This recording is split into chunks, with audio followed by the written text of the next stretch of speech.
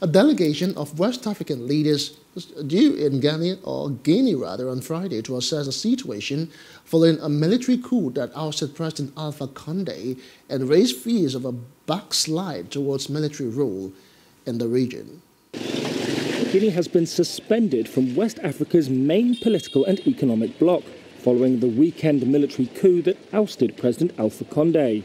The 15-member Economic Community of West African States, or ECOWAS, held a virtual summit on Wednesday to discuss the situation. Burkina Faso's Foreign Minister Alpha Barry said ECOWAS was demanding a return to constitutional order and the immediate release of Condé and others who were arrested.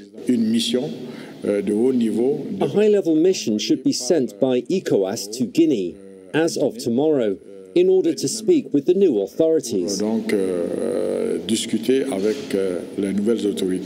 And after this mission, ECOWAS should be able to re-examine their positions. But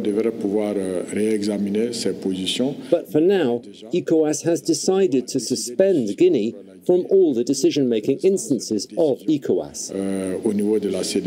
We ask that this decision be endorsed by the African Union and the United Nations. Barry did not announce any immediate economic sanctions, as ECOWAS did with Mali's coup last year. Some experts say ECOWAS's leverage over Guinea is limited, as the country is not landlocked like Mali, nor is it a member of the West African Currency Union. Guinea's coup leader, Mamadou Doumbouya, has promised a unified transitional government, but has not yet said when or how this will happen. At least 80 political prisoners were released on Tuesday evening. Many had campaigned against a constitutional change which allowed Condé to stand for a third term. The military has also been dismantling forward posts. They were used at the height of the protests against the constitutional change to house police and soldiers. Located in different neighbourhoods of the capital Conakry, they facilitated rapid responses.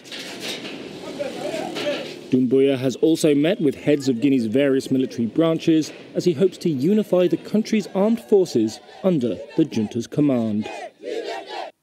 Hello, hope you enjoyed the news. Please do subscribe to our YouTube channel and don't forget to hit the notification button so you get notified about fresh news updates.